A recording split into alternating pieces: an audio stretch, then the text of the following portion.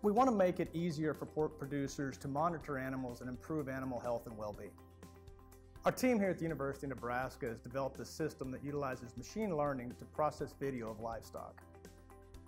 It can identify individual pigs and provide real-time monitoring of parameters like physical location, eating, drinking, and movement.